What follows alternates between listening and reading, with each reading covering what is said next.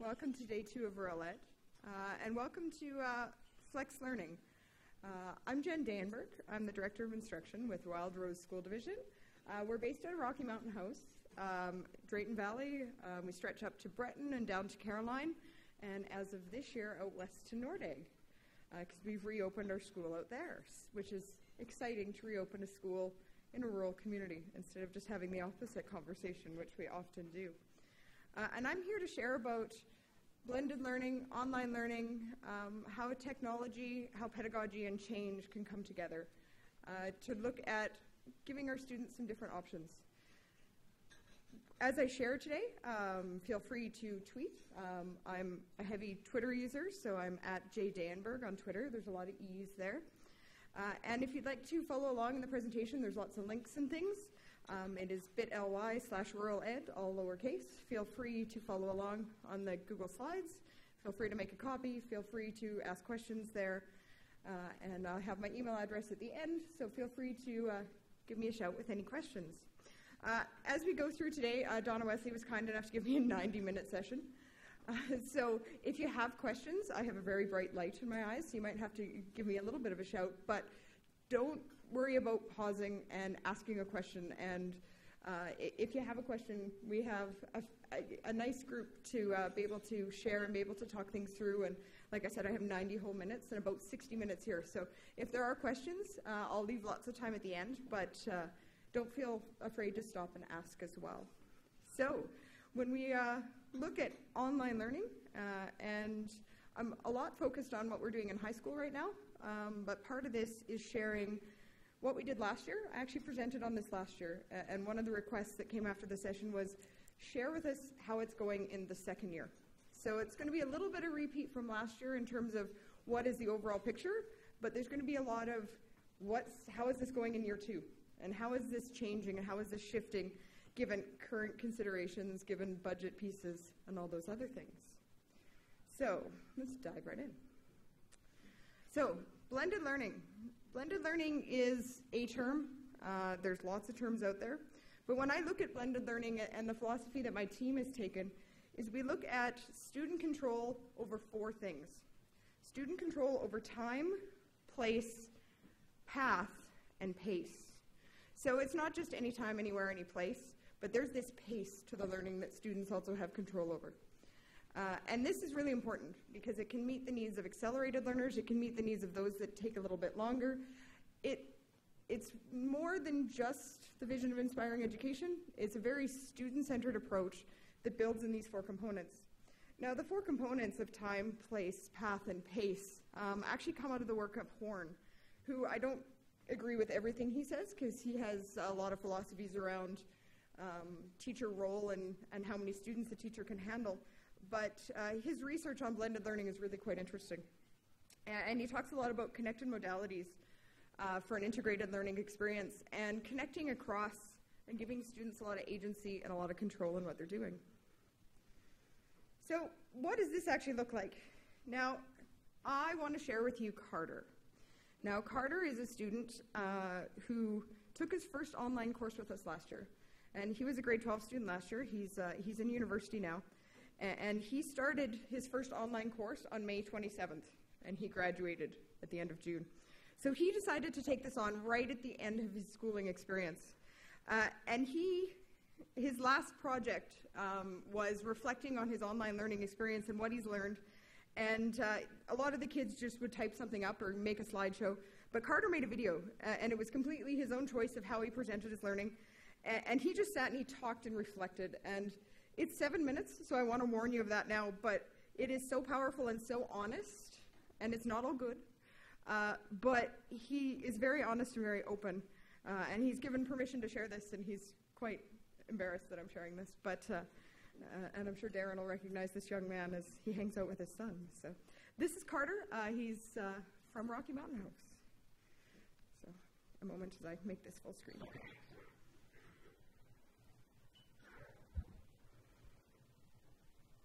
Online learning tools support. Online tools available to be used in this course provide very different experiences and different opportunities for hands-on. The ability to work, study, and collaborate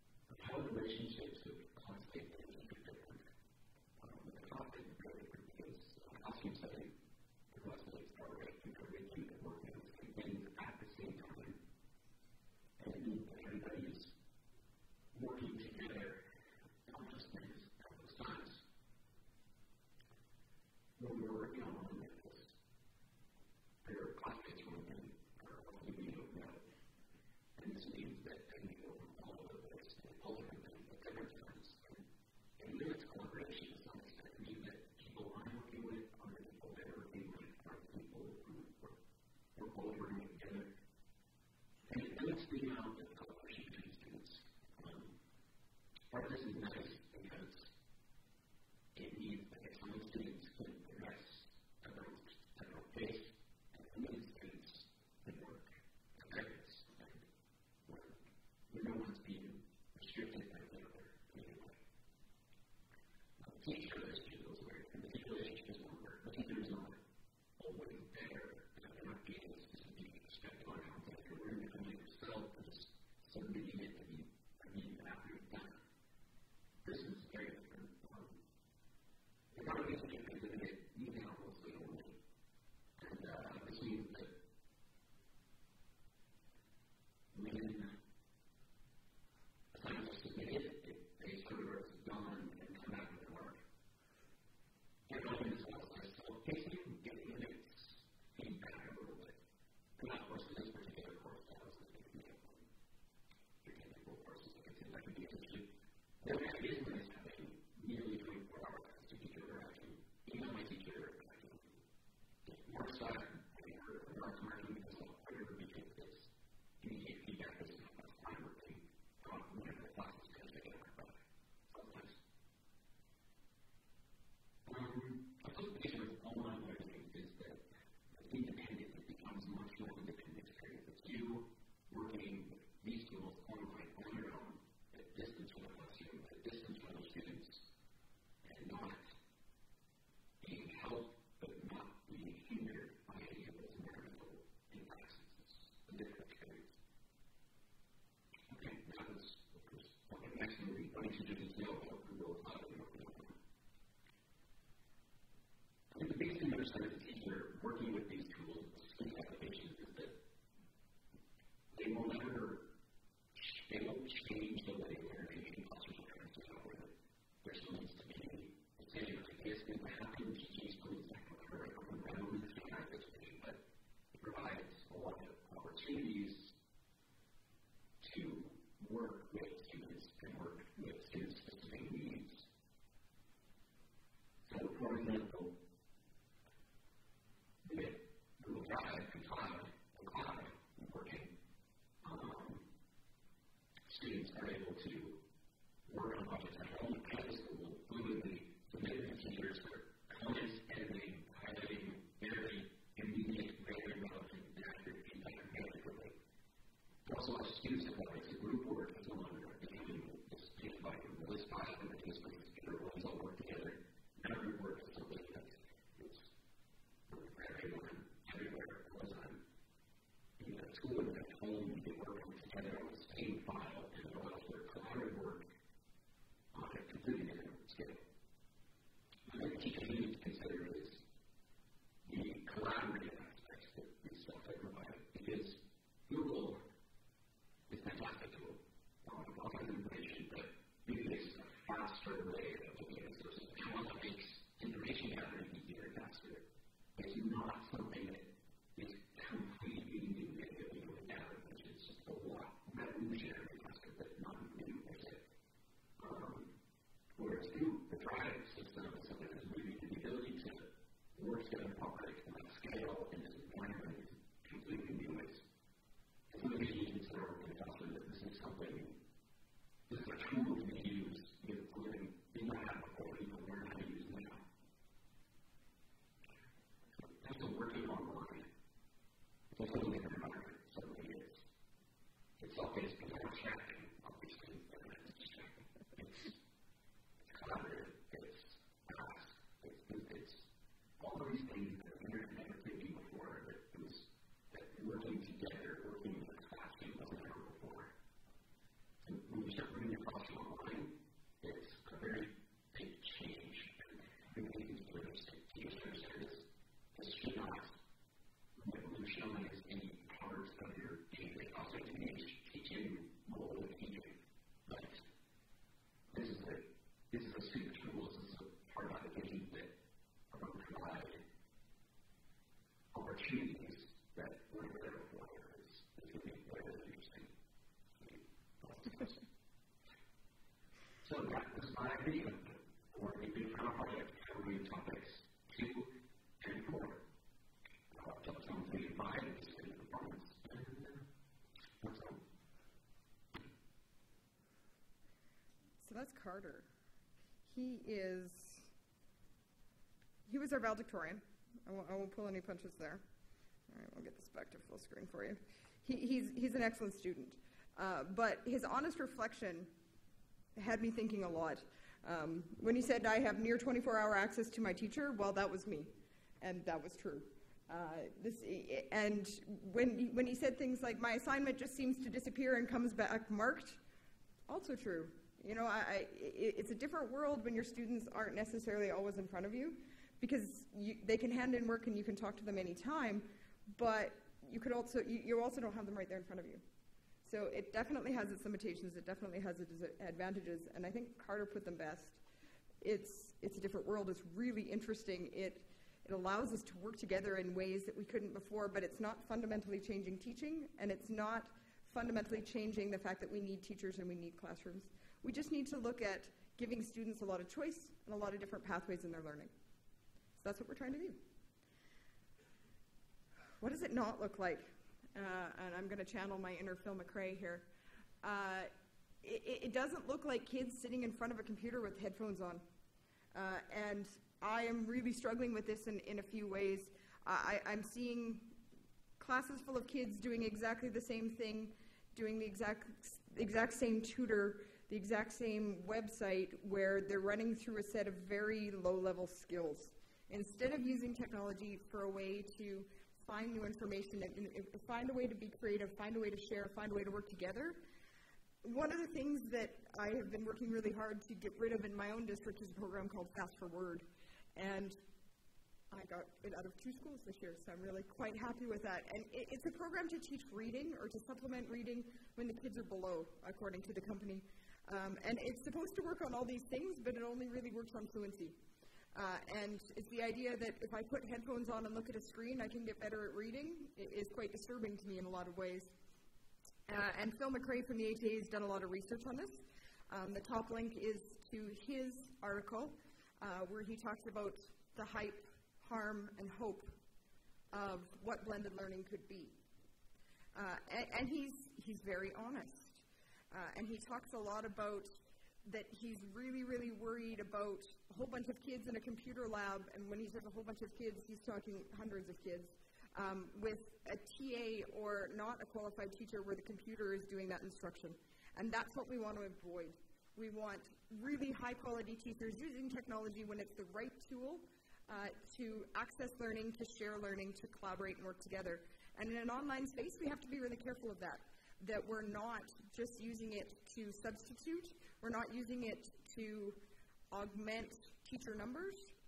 We would never want to do that. We want to just find different ways of accessing kids at different times.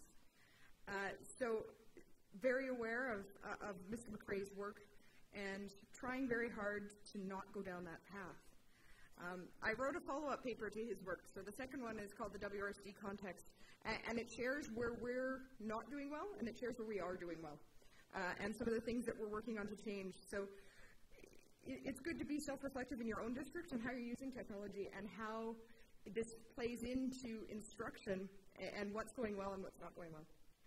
So some honest reflection from WRSD there if you'd like to read it. It is linked for you. I won't make you read it, don't worry. So that leads us into the Flex Learning program. Now, I was tasked with this almost 2 years ago now. I was hired into Wild Rose and given a project, and it was a really fun project. And they said, so we want to do more online with kids. We want to do more options at high school. We want to look at high school redesign pieces. We want to look at inspiring end pieces. We want to look at the ministerial order. And we want to see if we can provide more options, more time, more different ways of looking at programming. So, and I'm going to channel a little bit of Michael Fullen here and his work in Stratosphere. And we were really looking at integrating technology, pedagogy, and change knowledge, and how that can be fundamentally liberating to our teachers and our students. We're working at democratizing learning so every student learns how to learn for a lifetime of pursuing personal passion, purpose, and fulfillment. No big lofty goals there at all. Students are to learn collaboratively, consolidating connections with others locally and from afar. Citizenship, human solidarity, collective problem solving, and sustainability are thereby served. So that's a direct quote from Fullen, but something that we keep working at, and how we can bring technology, pedagogy, and change together. So Flex Learning is a group of teachers. Last year we were 7, and we had 6 people that were half-time in the regular classroom. When I say regular classroom, we're expanding what that means rapidly. And half-time working in an online blended environment. So they were embedded in schools. We didn't set up a separate online school. We didn't set up any separate place they had to be. Our teachers were in our other high schools. And that was really, really important to us because we wanted accessible local teachers. And I'll tell you a little bit more about that, how that shifted to year 2. But when we look at why we're a little bit different, we're using those 4 components of Blend Ed, that time, place, path, and pace, to have more opportunities for our students. There's a lot of great programs out there. There's a lot of great material out there. We are not the first people that have ever gone down this road by any sense. But we're trying to look at it in terms of student-centered. We're trying not to make it tool-centered. And we're trying to look at what it means from a local context. We're not trying to recreate and redo everything. We access a lot of ADLC in our programs, and they complement us very, very well. And we're trying to look at where those needs aren't being served and where we can meet needs locally and complement the things that are already out there. So that's working really well for us. Not to replace, but complement. And complement other online distance programs and complement our regular programs, which is really important. So some of the things and the features that we've aimed for and strive for, and what we're not. We're not asynchronous, we're not synchronous, we're a little bit of both. We're synchronous when we need to be, we're asynchronous by design. Now what the heck does that mean? We don't have scheduled classes. They don't go to their online course Tuesday at 2 o'clock. They have access to their teacher when they need their teacher. They don't have access to their teacher via VC, but they have access to their teacher via video anytime. So that's hard. And when I say anytime, it can be in a boat on the North Saskatchewan somewhere near Drayton Valley on a Saturday afternoon. I've actually taken that call. Her name was Jessica, and she was quite shocked to see me in a boat. But I answered her question. And so we don't have scheduled webinars. We struggle with the webinar model. We see it as a large substitution of the regular classroom. We don't see it as moving up the SAMR model. We don't see it as changing anything. If you just have a teacher in a virtual classroom, that's not any different than a teacher in a classroom.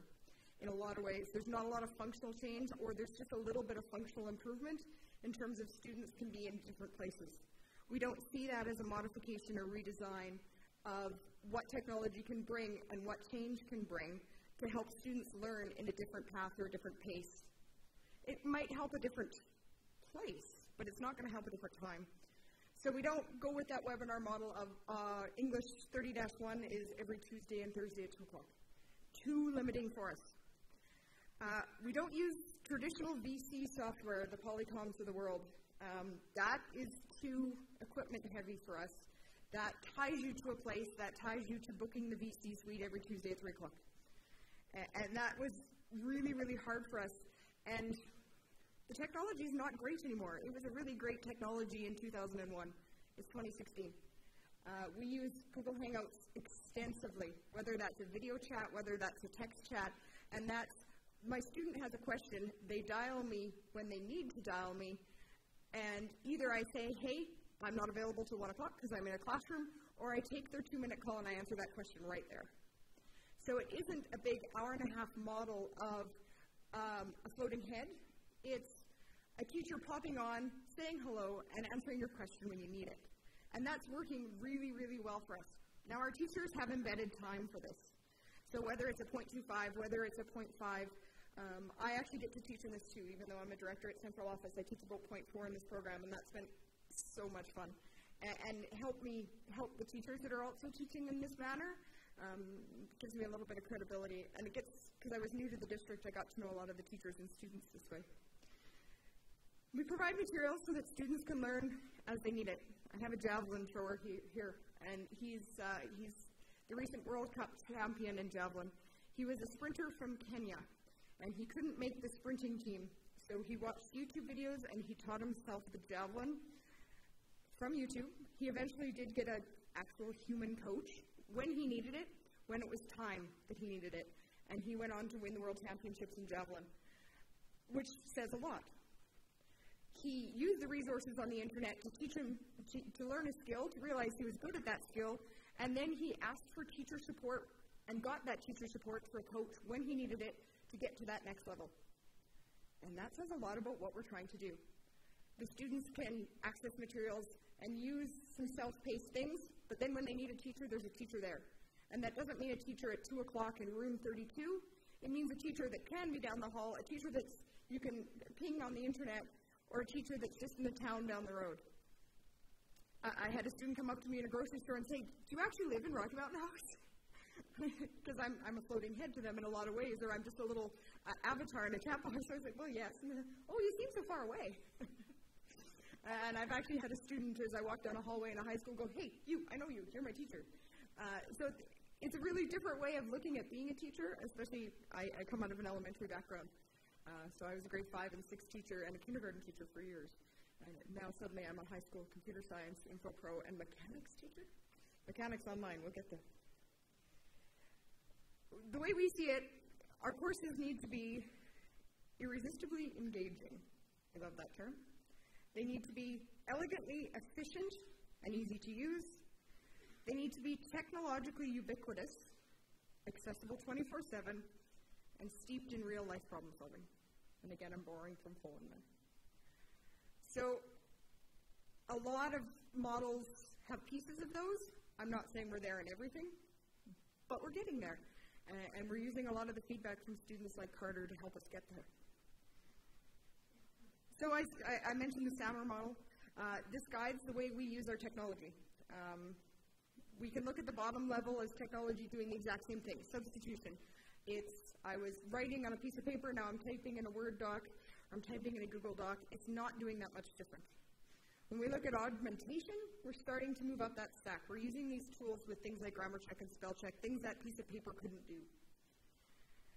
It's just a functional improvement. I could have still done those tasks in other ways. It might be faster, it might be more efficient. Carter spoke to a lot of that. When you start to move up in the SAMR model, you start to move up into the modification. And this is when it gets interesting. Notice the color has changed. Modification is fun. Modification is doing things in a really different way. All of a sudden, you're working on that document together with somebody else. They might even be from a different place. And you're getting feedback really quickly from a teacher. And that is significant redesign on the way that students operate and the way that learning can happen. And Carter was starting to even get excited about that. Redefinition is hard in any sense of the word to really get to that top level of something that wasn't even able to do before. And I hit this when I was actually working on my MEd. And I went and I taught in Scotland for 2 years, and my group work was still in Lethbridge. So I was working through the U of L. And I had people in my group from Onaway, I had people in my group from, Peace Property School Division, way up north. And I had people in my group from Lethbridge, and I was in Scotland, and we were meeting together. And the only limitation was time zone and when I was awake.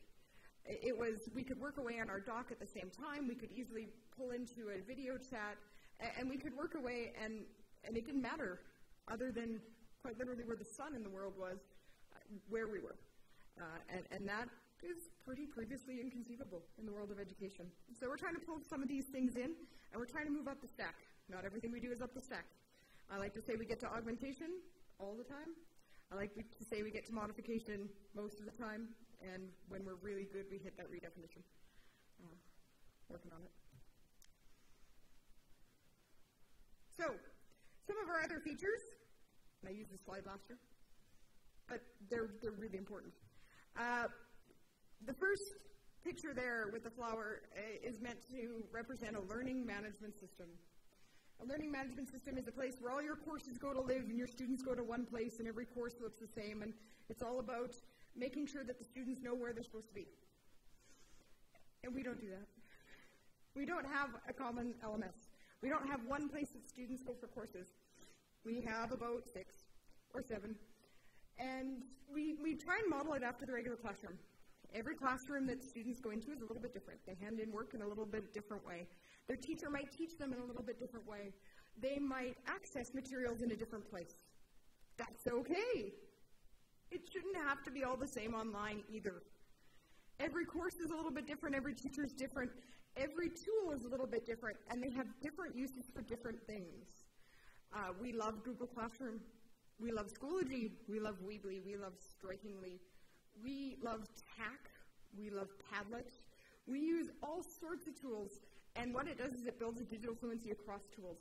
As students don't just use one tool, but they gain a breadth of knowledge across tools, so it's about the skill, it's not about the specific tool knowledge.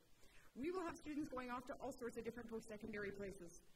They might be using D2L, they might be using Moodle, they might be using a wiki. They better not be using a wiki. Move on if you're using a wiki. It's very 2000 and 1998. But we want to make sure a couple of things held true. We wanted to make sure they could access their learning on a mobile phone. This was especially important in our rural context, as that is often their main connection to the world, especially outside of the school. When they get home, they often have data. They might not have a high-speed internet connection, or they might have a slightly flaky high-speed internet connection, or they might have an internet connection that lasts them about the first 2 weeks of every month, and then they run out of data. And this happened with Emma. Emma's a student near Alder Flats, and I couldn't figure out why she was only handing me in work for the first 2 weeks of every month. And that's because her brother would use up too much data playing online games. So she apologized when she finished her comm course. She said, I could get work done, and then I was just out of data. So we make it so it's accessible on mobile phones. It doesn't mean that that's the only tool, but they can see their course content and do work on their phone, because that is a main connected tool for kids. And we wanted to make sure it was accessible there. A lot of existing big-name LMSs don't work very well in a mobile environment. Google Classroom does, Weebly does, TAC does. We give our students a lot of choice in how they hand in work. We get a lot of video, we get a lot of docs, we get a lot of slideshows, we get posters, we get pieces of paper. That's okay. We also build our courses so they have multimedia, but they have options. We try and keep them not data heavy, but well designed, because we don't want to exhaust our students' data plans in a rural context. So we make things with plain white backgrounds, but that still look quite nice, so that we don't have heavy graphic backgrounds. We have videos in a lot of things, but there's text options around videos if that doesn't work for them. We make things so a lot of them are printable and give them multimodalities, so they can print it off, they can do it in other ways depending on their situation, depending on how their connection is at home. So we're very aware of the rural context and how that might look for our students. But we're also very aware that the students need those digital skills. So we don't shy away from them, we don't back away from them. We embrace them, but give options. And that's hard for some students and hard for a lot of teachers. So where are we at? Year one. I stood up here about a year ago and said, hey, we just launched a month ago. We're great. And there was a lot of, yeah, sure, talk to us in a year. And that's very fair. So year one, I had 6 teachers, 6 half-time teachers, and the first semester, so from September to January, they had that half-time to develop and plan and work together. And they all had every afternoon unscheduled in their timetable so that they could collaborate, they could work together, they could build courses. We did a lot of planning, we spun a lot of tires, we did a lot of redesign, we did a lot of things badly, we did a lot of things well. And we launched in February of last year with 4 core courses and 12 CTS. We're currently up to 12 core courses and 63 CTS. So we've grown. And we've grown through partnerships, we've grown through being able to work with other people, and we've grown because we had to dig into the teaching of it all. A year ago, we were only a month in, and I'm going to pose 4 problematic areas to you in a little bit. And a lot of those were things we learned right away. We had a lot of questions around assessment. We had a lot of questions around timing. We had a lot of questions around convincing schools and teachers that we weren't infringing on their territory and that we were just trying to do things in a different way. And we had to learn how to be online teachers, because none of us had ever done that before. And that was a really fun learning curve. And the best thing about the 6 teachers I got was they were 6 of the best teachers. And that was hard for some of the schools to give away some of their really, really strong teachers. But I got to sit and work and grow 6 of our best high school teachers. And when I say high school teachers, 3 of us actually came out of an elementary background and moved into this high school world because we wanted to see education in a different way. So that was really fun to have those high school teachers and those elementary teachers working together and to really stretch people in lots of different ways. So year 2, we had a shift in the way we held our team. We had 6 halftime people that had every afternoon, so we had block time. And that became a high school scheduling nightmare. I had principals crying at me, quite literally, trying to make timetables work. We now have 10. We didn't change our FTE. We still have 3 FTE plus whatever I end up contributing. So we actually have, in a school division of 5,000 students, we have 3 FTE that are dedicated to this program. And they're teachers. They're teaching students. So it's just a different use of FTE. It's not extra FTE. So we have 10 teachers now. We make sure we have 1 in every school. We have 7 high schools, and when I say 7 high schools, that includes 2 outreaches, that includes 1 K-12 school, that includes some rural schools where the high school has 60 kids, 2 big high schools, and we have 1 at every school, and we really have enjoyed having our teachers embedded in the outreach especially. That's been absolutely huge because we've seen this as huge growth in our outreach schools. We've seen it as looking at a lot more local courses, looking at a lot more hands-on courses, which I know I said online and blended learning, but I'm going to share some of the ways we've been doing this hands-on. One of our biggest struggles has been around financing and money. I know that's a huge shock. It was hard to watch Minister Egan share that he was funding enrollment growth and that there were so many more teachers hired when I work in Rocky Mountain House and our student numbers are dropping by the day. As our energy industry is in such trouble, and that means our money is going down. And yes, you may have funded growth, but in a lot of rural areas, we are not the people growing. In fact, we're getting smaller, and that means less budget, less money, and more ways of looking at that as an opportunity to do different things, but it was hard to watch that when the audience was rural ed saying, yes, we're funding growth, and what if you're not growing? So what if you're not growing? How can you see this as something to work on and something that you can look at together? This last year we moved all our high schools, not our outreaches, but our high schools to the high school redesign funding model. That's been really hard for the flex learning program because in a lot of ways we were producing extra credits or producing things in a way that they weren't being done before. And we locked in our funding, and that's been a little bit hard for us. So we're being creative. We're looking at ways, because we don't want to replace what's going on in our high schools. Our high schools are doing great things. We want to supplement, we want to add, we want to give them choice and option, and some of that choice and option requires funding. So we're using our outreaches to the best that we can, and giving a lot of choice for them because they're not on a locked funding model. And we have a lot of students that attend both schools, and that is the best thing that we can do for those kids. Give them options, give them different educational experiences, some in traditional high school, some in an outreach. That's really, really positive for students to experience lots of different ways of learning.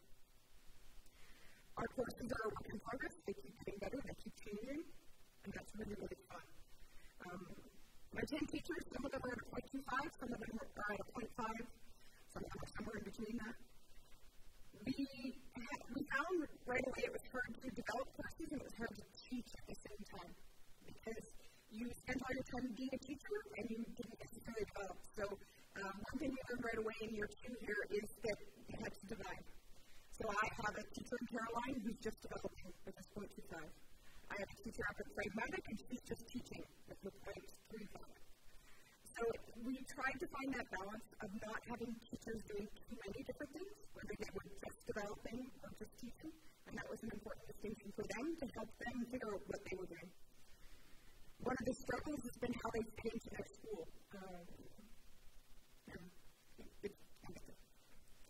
So goals of the program. I have 3 big goals, and when I say I mean our team. My first goal is that every student in our school division completes an online course. by the time they graduate. This is really, really important to us. We're not there yet. We want to do this because whether you go into industry, whether you go into a cosmetology career, whether you go into post-secondary, you're going to have online training at some point in your life. Whether it's a women's course, whether it's a safety course, whether it's just an online course at your university, you're going to run into these tools in your lifetime. Whether it's your driver's test. Learning online is something that isn't going away, and we need to help students learn in this environment. We need to help students be able to function in this environment and have the digital fluency to get there. So if you're not offering any of these courses, and the students aren't getting them through other places, because there's a lot of options for kids to get online courses, they should somewhere. And it helps our teachers to understand where kids are going to be learning as they leave beyond our walls. So it's important for teachers to get used to these kind of ideas. And how can we build teacher capacity to use some of these non-traditional pedagogies and some different tools and push them. My most innovative users of technology are my elementary teachers. My most resistant to some of my high school teachers. Some of them are just taking it and running with it and enjoying it. So I'm really trying to push how they're using tools, and it's more than just do some research and type anything. So how can we use the tools differently? How can we bring that pedagogy, change, and technology together? And my other big goal, and one of the things that was so nice after I presented last year, was sharing and expanding beyond Alberta. And that happens a lot after sharing it at Rural Education. I mean, a lot of people come up and say, hey, we're doing this, what if we work together? And I've had wonderful partnerships. Some of the people that I've been lucky to work with have been working a lot with the Black Gold School Division. They are wonderful thinkers. I've been working a lot with Terry Reid and Jennifer Sescombe there. They develop courses, we offer them, we develop courses, we give them to them. We work back and forth in about a month. We have kids coming from the outreach in the Duke to Drake Valley, and they're going to be doing free credits of mechanics. We're quite literally, we're lining up cars down Main Street in Clayton, and we're changing oil, we're changing tires, and we're washing cars. And it's all about mechanics courses, and it's all about actually doing these things. Then our kids are great, they're going to go to the Duke, and they're doing some forensics, and it's a locally developed forensics course, and they're going to have it all set up to do some hands-on forensic work there. So it's been really fun to work with us. I've been talking a lot with Sturgeon School Division, been working with Peace River, and I had a student from Peace River hand me a piece of work the other day. And I'm the right partner. They were supposed to hand it to me, but they wanted it into me anyway. Because they knew I had developed the course and they wanted me to go through it first before they handed it into their teacher in Peace River, which is pretty fun. And that's the Raspberry Pi course, which I'll share with you. We've been working with the Palliser Beyond Border School. I used to teach in Palliser, so lots of connections and friends there. Been working with Canadian Marquis, sharing things across. Got to hang out with Darren Larson Thursday, Friday last week and show him a little bit more about what we're doing. And been reaching out a lot with Radio Public. Radio Public is using a couple of our courses. Been working a lot with Kirkland and the poetry stuff there. So we'd love to keep working with more people. One of the ways that we collaborate and share a lot, when I sat with my teachers, they're like, okay, but how do we look at PDs and just kind of teaching and learning? And it wasn't a lot, so we created it. And it was a really big struggle to find, should we go to ATLE, how do we get together with other teachers teaching in this way? And there wasn't a great place to do it, so we created our own.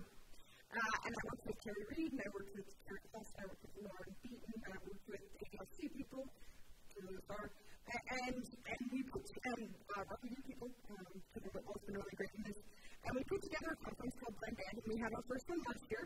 We had 300 teachers come to Edmonton, and we had Valerie Irvin, who is a professor at University of Victoria, come and work with us. We had Kathy Kavanaugh come and work with us. We had Phil McCrae come and work with us. And it was a really, really strong 3 days of looking at online and blended pedagogy. So doing it again. Please join us. It's getting those teachers that are trying to do things differently and have a different mindset and putting them all in a room for 3 days and watching the brains sizzle. It's so much fun. We're in Edmonton next fall, October 23rd to 25th. And it's a really great teacher-led conference. This year, we were looking at rotate our students. hasn't said yes yet. He's watching. Concerns. And we're looking at expanding down and adding more junior high and elementary people, and have a few people that would like to join us from there. So, beyond just high school, which is another one of our goals. One of the biggest things that allows us to operate, that allows us to run, that allows us to move forward is having connectivity. I work with one of the best IT departments out there in the province. I know 2 years ago you guys heard a lot about the shared services model and how school divisions in rural areas are working together to increase connectivity across school divisions and to share expertise. And this is a huge benefit we can run a program without it. So we have super strong internet. The kids can bring in any tool. There's no passwords. They can bring in free tools if they need to get free tools, which means that regular classes can be running, and if they have a spare or they're in their flex block, it doesn't matter where the school they are, they don't have to worry about having a weak connection. It just works, and it's wonderful. They can stay after school in between basketball games and hand in work. I have students that sit on the front steps of the school to do their work, and that's okay. It does present the challenge that we're in a rural area and we're trying to have connectivity everywhere. Our county's working on it. I can't talk about it yet. But I know that Clearwater County is working on a rural communications project that is really exciting and I'm hoping to expand. And one of those pushes is because education is changing, and they're looking at how can we access and how can we connect our communities, and how can we live up to the mandate that Ken Coates gave us 2 nights ago, and said, make your rural centers an innovation hub. And this is one of the ways we're trying to do it, and we're working with our local partners in our county to try and get that connectivity to everyone, not just in our school buildings. The SuperNet is wonderful and fantastic, but that's not the only place we learn, so we get that connectivity everywhere. Expectation of learners. All right, we have trained our kids very well this semester. And then I give them an online course and say, here, have a look, go for it, try it. You ask a question, you need to ask a question. And they're like, what do I do? Where do I start? And so I have spent a lot of time freeing kids up, freeing teachers up. And it's once those doors open, it's really hard to close them. I use a tool called Screencastify to make little explainer videos. So send me hey, I'm not sure how to make this spreadsheet to make a chart. I'm having trouble in one data set. So I'll make them a quick 2-minute video, I'll send it off, and they're like, oh, I've got it. Great, I see. And it's me talking into my office, which people think I'm crazy as I walk by my office hours. I'm just talking into nowhere. And explaining how to do this, and I send them a quick video on YouTube. My YouTube channel now has over 700 videos, as I've made these for students. And it's so much fun. When they start to ask their other teachers, hey, can you just make me a video of that? And maybe other teachers like me know what. And so I can teach the other teachers how to do that. How to get that just-in-time support they need to get past that thing that's bothering them and take them to the next level. It's always on learning, and it requires that connectivity, but it requires that enthusiasm from the teacher to be able to do that. This is Haley. Haley pings me at least 3 times a day. When I say ping, it's on Google Chat. I'm sure there's 4 sitting there because I haven't responded in the last 5 minutes. And these are just February 24th. And it's, hey, did you get that spring? Did you get it? Have I worked? Can you do this? Can you send me that link again on what to do with this? And it's just a little, I just need a quick, I put my piece in there. I'm sure she's in other classes. That's not good. She pings me all day. But she's working really hard on my stuff. A little bit worried about that. But it's that I can't teach them right now. I'm going to get that feedback. Or the, hey, I'm actually driving home from Britain right now. I can't fix the drive. Give me an hour. Just get that thing. So it's really fun to be able to connect with kids like this. And I use me up there, but my other teachers live in this world too. It's really great for building relationships. And that's been one of the key cornerstones as we look at expectations of learners, is they're used to that relationship with the teacher in front of them. So when you're in a different kind of world, that relationship remains that important, but that relationship shifts to a world that they're actually more comfortable in a lot of ways. And some kids are very comfortable in this world. And they like the fact that they can talk to me in a different kind of way. And they like the fact that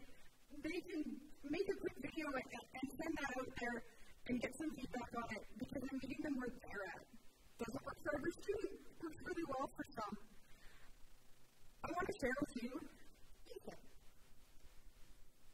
Ethan is a learner with special needs. He's kind of in the mild, moderate category, so not severe.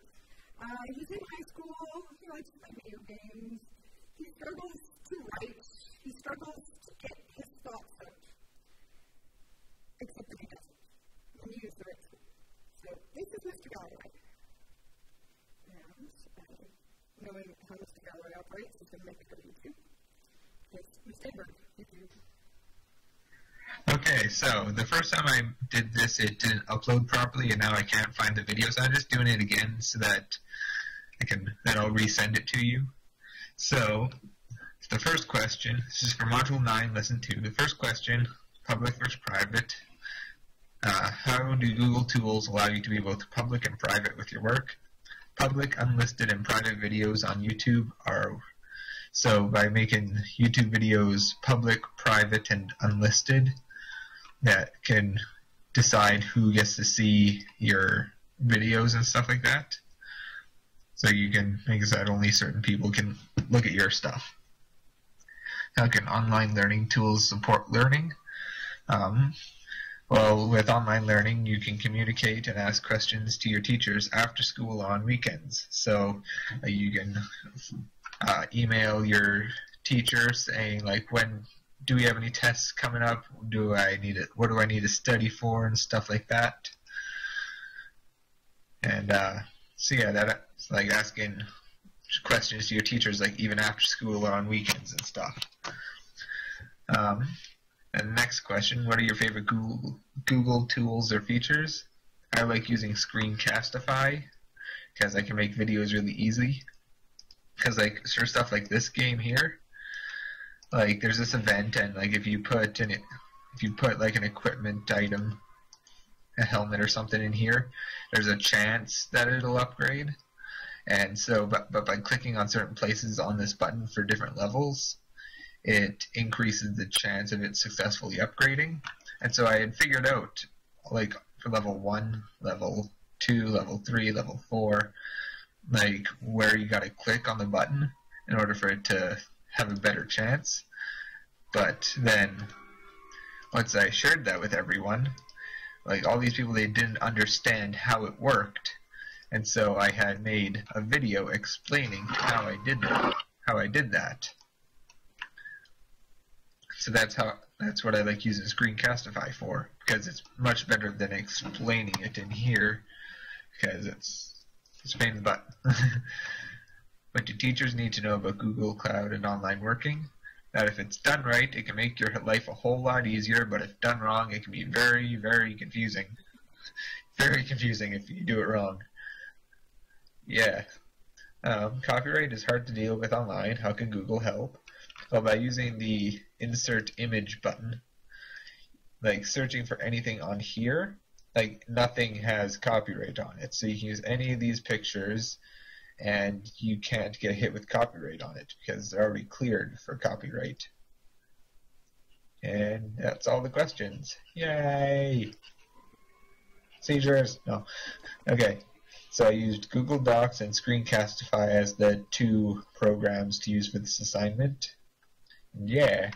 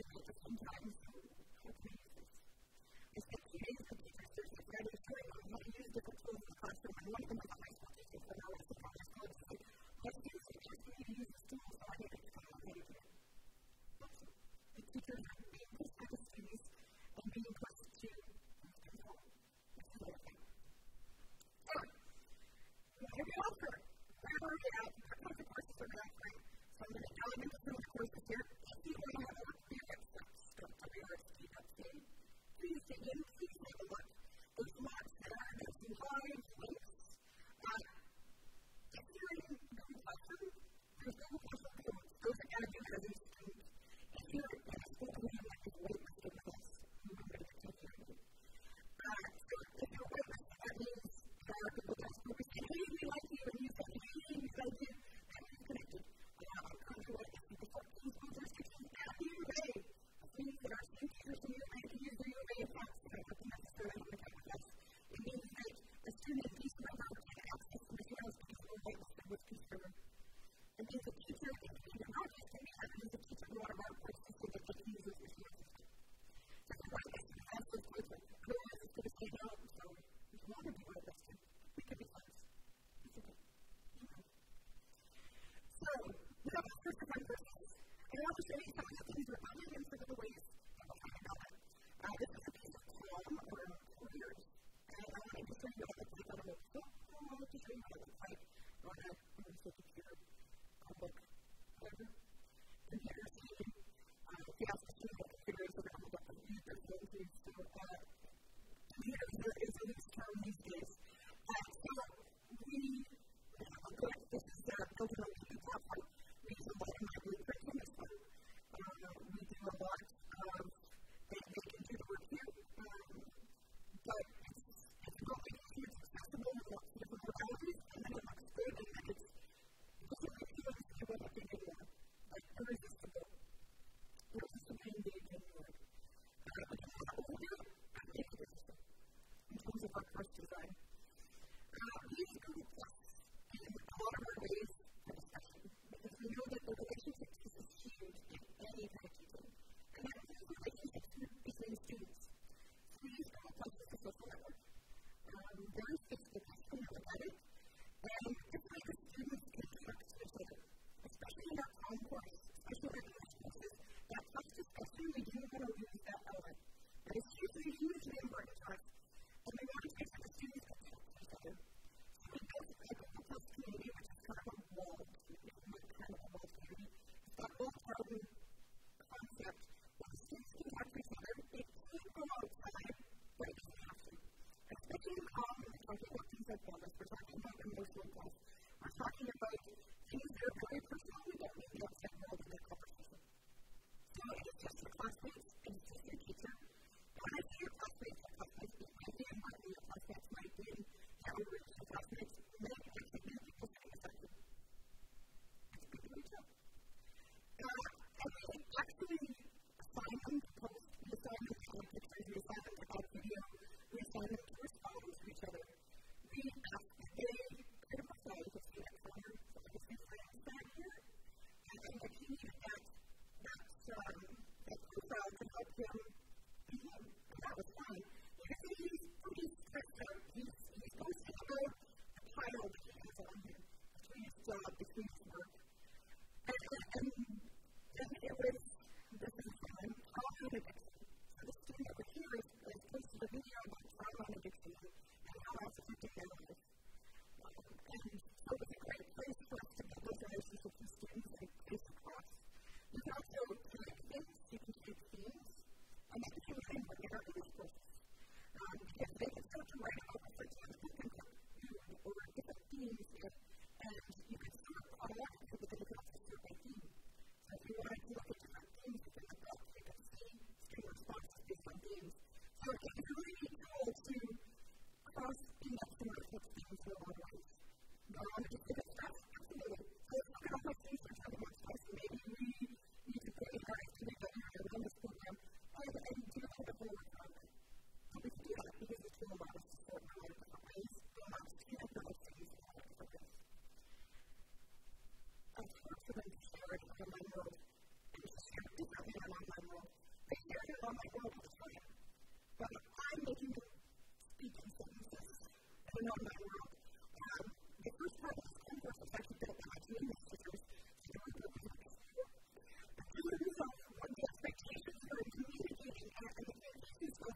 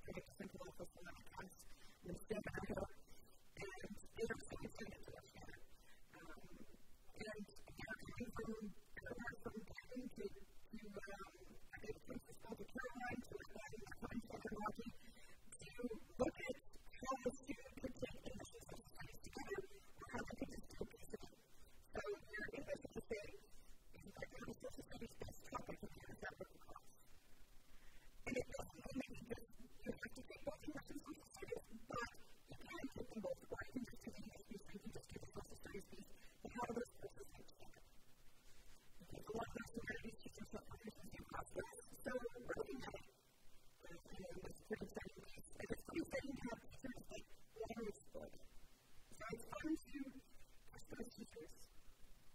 And then we have the exact opposite kind of course. This is a hands-on technical course. It's called Networking 2020. We just finished Networking 2010 as well.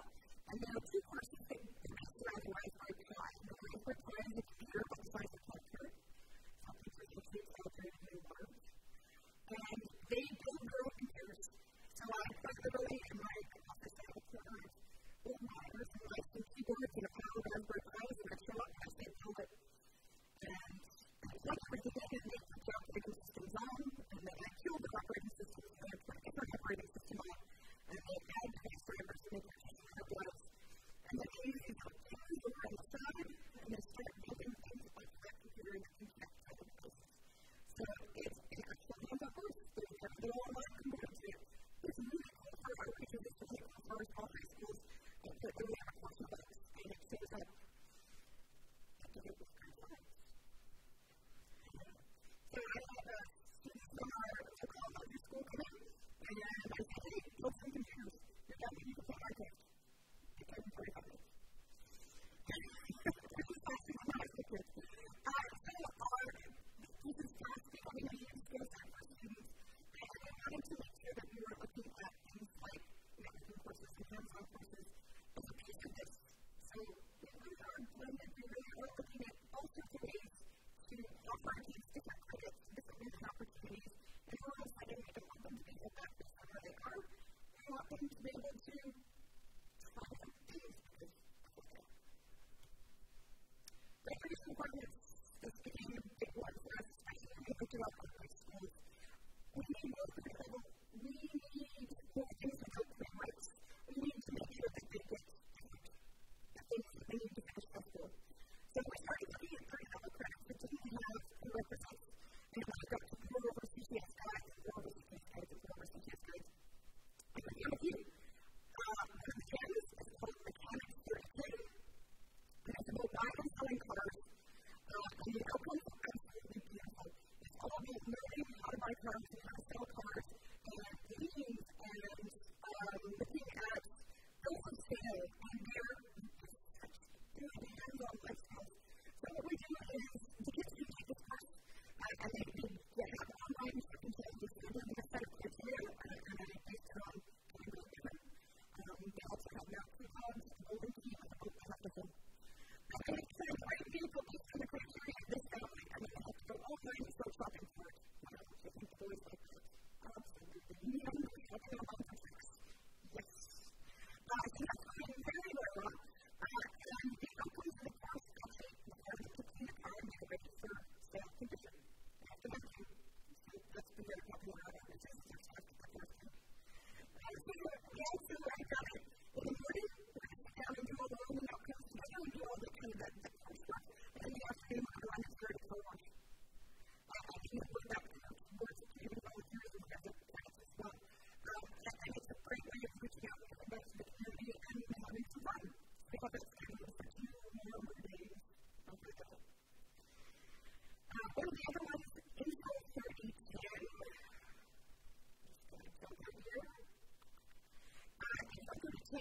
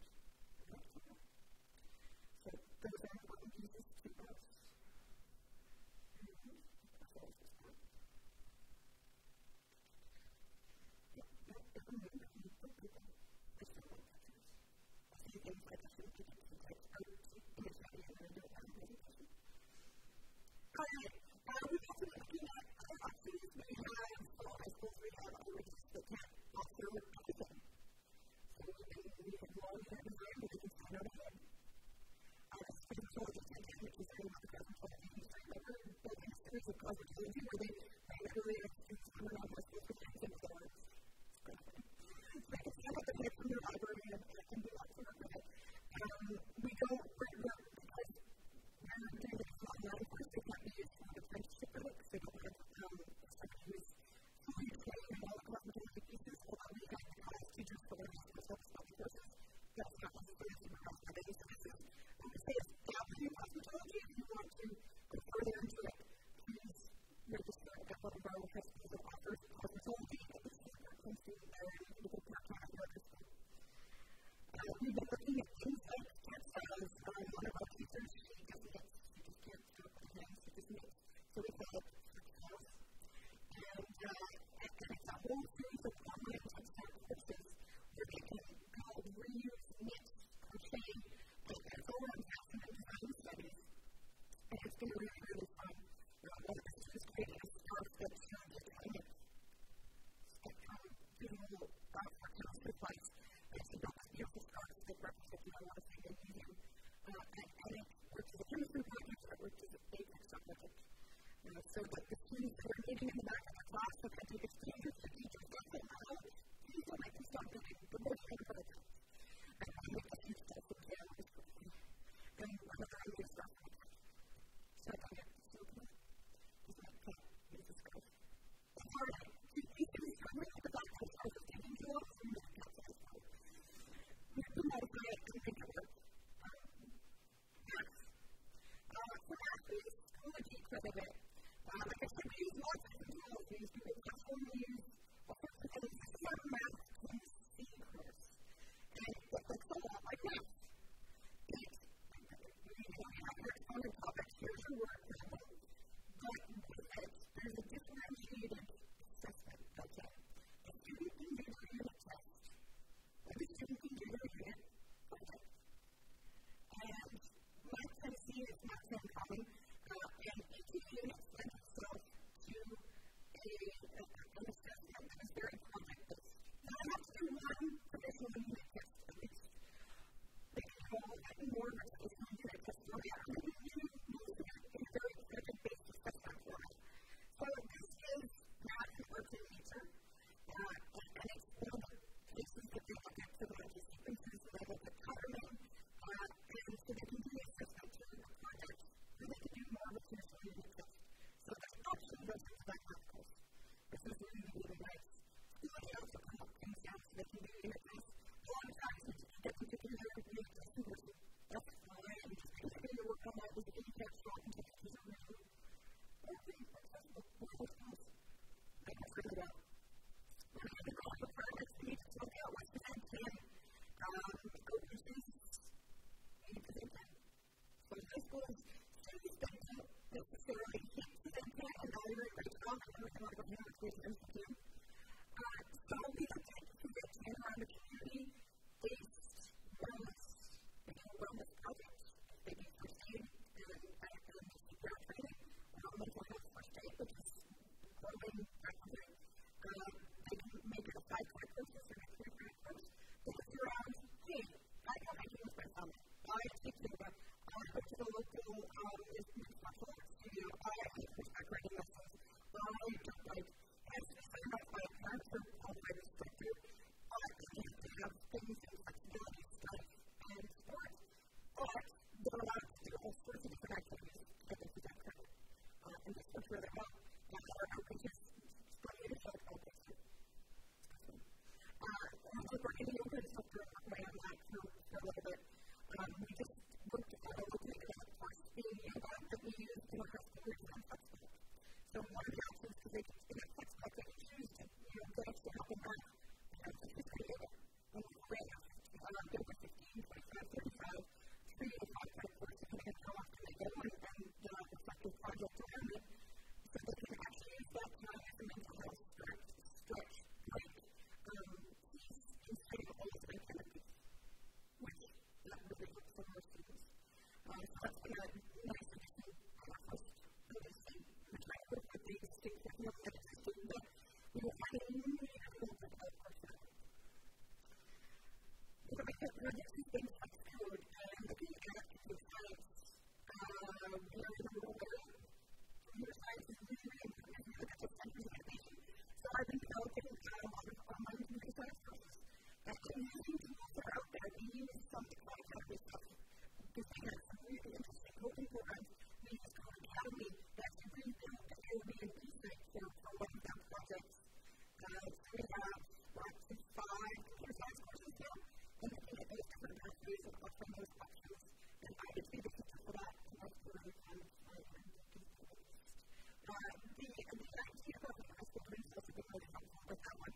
And playing with our local expertise, we're not going to let people that know a lot of things about IT help build that course. So that's been really, really helpful as well. So, questions. I'm talking now about the idea of getting this. Big things that we're running into, and big questions, and big pieces. What program design for this person is all numbers. We're providing flexibility and visualization of personalization. That's a huge question. And one that we struggle with every day. And for us, it keeps coming back to the pedagogy, technology, and change, and how they come together. And a really purposeful design in those courses to try and make them irresistibly engaging, but try and make them structured enough that it's not so confusing I don't know what to do. We started out with really big, pie in the sky, lots of inquiry-based pieces we wrote with the gallery of the moment on, really using some capital and power stuff, and then some of these looked at us and went, what? I just want to get it done. I'm not counting. So we took it down much. And we made different versions of courses. Column was awesome. It's beautiful. Not for everybody. So we now have common objectives where people that really need instruction code can be there, but now we have common structure, and it can be put together. It's a Google Doc. And it keeps the bill just a little bit of the notch for the ones that don't need this big inquiry project, but just want to do a little bit of research. And so we've had to really think about our course design to meet the needs of all learners, not just 12.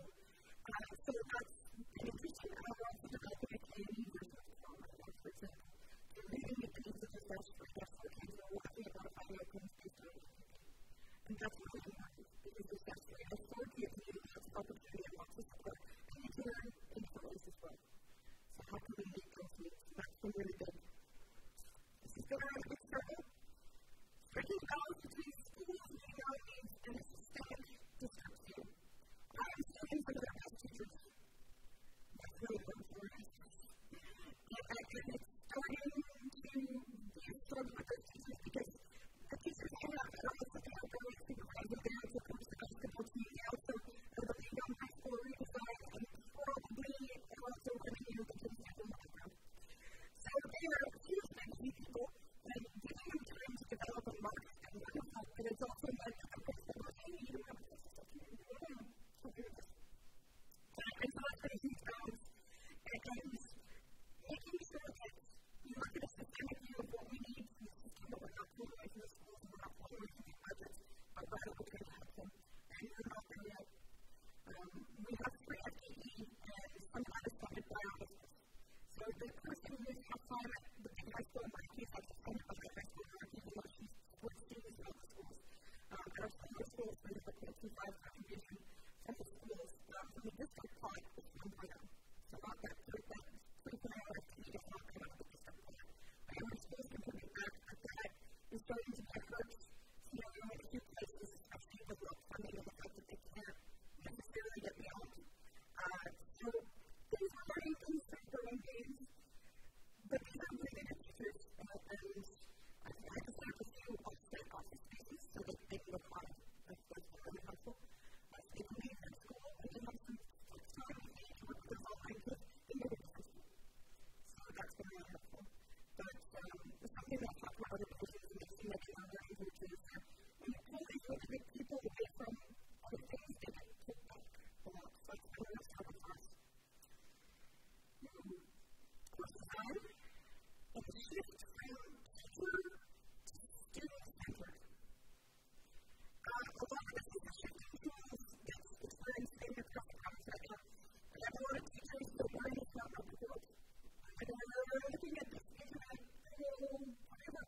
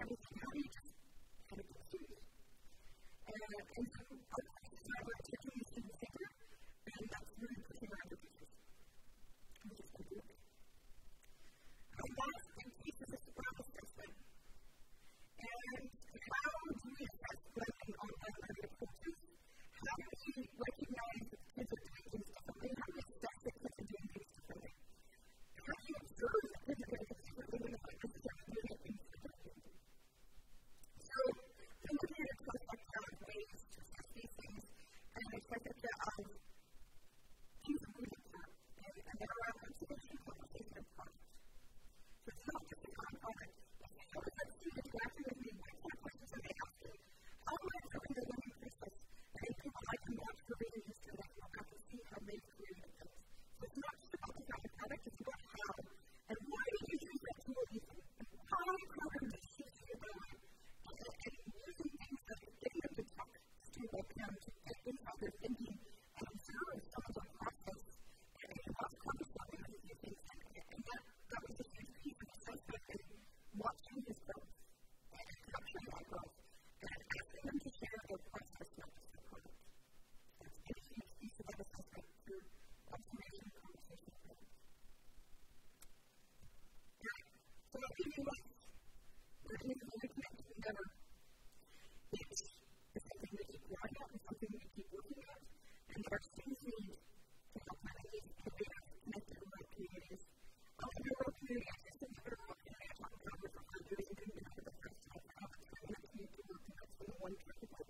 I love rural education, I'm trying to do everything I can to make it better. And we love to share and we love to work with anybody who shares that vision with me. Dan, who's going to email me, I love ease really. As we catch me after, I want to talk about the Christians. There's a lot of work to do. All right, I'm going to go back and keep using this one place to get after watches.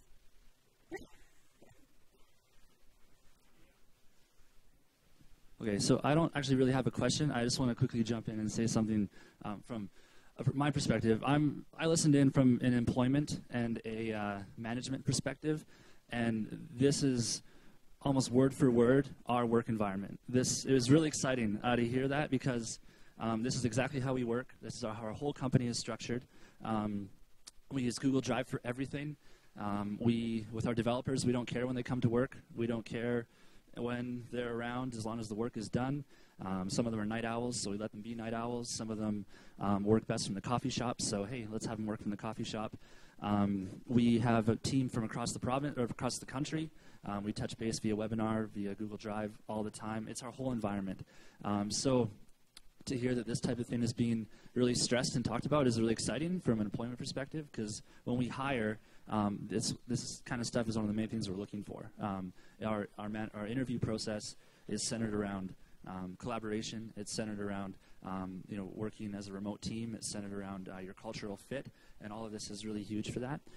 Also, like that SAMR model that you described, that's the creative process. Like in our industry, design process, graphic design, web development, software development, app development, anything related to that field, that SAMR model that you're trying to replicate with this learning method is exactly the creative process. It's exactly the design process, that collaboration, refinement, and all that kind of stuff. I could talk for days about this, but it is really exciting to hear. From my perspective, I'm not an educator, but I encourage you guys to chase that, keep going, because that's like in our work environment, in our industry, that's exactly the kind of stuff we do, and that's exactly what we're looking for. So it's definitely, that's awesome. It's on the right track.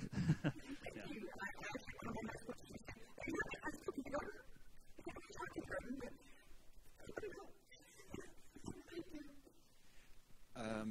One of the questions, I'm from Kenmore Collegiate, and one of the struggles that we have is getting First Nations students to bums in seats in classrooms. And I'm wondering, you'd mentioned a little bit about Calm and K&E, a K&E version of that. And I'm wondering what the hurdles or the potentials might be around, because I like the idea of cell phone text-based, because lots of our students do have at least text access to phones, and I'm wondering what potentials there might be that you might see, because that's a way to be able to get students connected. Interestingly, our community is largely coming out of our Watchings program that was civil, which is largely other people. So largely an economic population in that program. We're looking around a lot of something like rural pieces, whether that's for technological needs, whether that's students or teachers. So when you look at college, that's all financial careers. So the personal section, sit down and talk. You understand that our dimensions of wellness, and we talked about wellness in the world, but largely we have oral pieces that we're making into the community. The careers piece, we're doing a lot of how do I fill out an application? How do I work with all those traditional resume available to kids looking at a LinkedIn environment? What's the college environment of Chinese ownership? And let's build that physical profile. They have to talk it through. So our company is pulling out some of the outcomes that they're really around traditional ways of color, and that's going to be talk about. So we're trying to narrow it down a little bit, add more oral elements, and add more future elements to our game. It's still development. We have feedback on that. We can love it. The financial piece, we're really paring it down from looking at networks to just really basic. How do I figure out text? How do I figure out interest rates? How do I back to myself to bank carbon? So keep it really simple and that, and make it very practical and a lot of oral elements, which works really nicely, especially our Alberta Rural Education Symposium. Talk about it. Hi, Jen. Thanks so much. Great presentation. I really love the way you balance the pragmatic and practice with the theory and the research. So excellent. And thanks for all the vivid examples. I'm just wondering, with respect to the teachers, did they put their hands up, or were they asked to be a part of this? Okay, and then just to follow up, because I'm going to let you go, tell me about the principal's role, because I'm also channeling my ATA colleagues and thinking workload, and how do you ensure that teachers are supported and have space, time, in order to provide this kind of incredible access that is really, as you showed, integral to student learning? Yeah. Yes.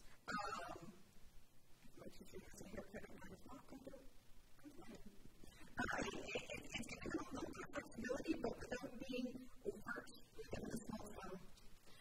We have to be careful of the optics of it, but we also have to be practical. For example, our open is at the evening. So it's a really good time to recognize that they're working those hours, and students might be, it's just one evening right now, but they'll recognize the fact that they don't have to be because they're going to have Thursday morning. If you try to be flexible with and realistic about hours, things like they have an extra prep built into their timetable, so if they were doing that 5, they still have to prep of being that from the classroom piece, so that their prep and teaching time doesn't spill into their flex time as much. So try to be really pragmatic about that. Can we really aware of the fact that these people are often the ones on the basketball trip on Friday, and they're not complaining about it? Just go for it. The principals want some of their time to give back, so that's what I think I shifted to in the second year. It was getting different people in there and trying hard to rotate teachers through. It's not quite like project. There were teachers that really struggled to get a unstructured environment with a teacher that needed the structure of that 2, 3, because he said, I just don't want to work too much. So it wasn't for every teacher and getting the right teachers, but rotating the time. And a few red teams bring in a few people, and again, the first year was an application process with 6 dogs they applied. I got a shoulder tap last year. Some people were shoulder tapped in second, and just said, I can't, because I don't want to do this, and make this start. And so we did. So it's not for everybody, but right now I'm at the point of starting to put a few bugs in the ears next year. Again, with their teachers on Friday, so it's exciting. I just opened a senior science teacher in January, and so we're just working into senior science. We just started the development of Science 30, looking at it as a chem physics bio module. If you take biology, here's the review. You don't have to do that whole module again. If you've done chem physics bio at a 30 level, there's your review piece challenge to Science 30 again.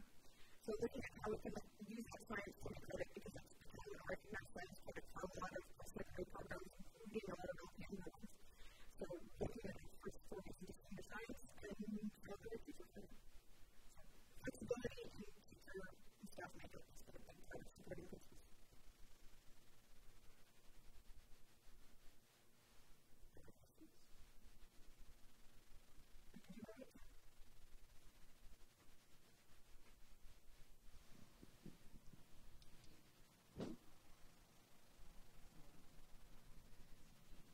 So you talked about working with other school divisions, and I don't know if she wants to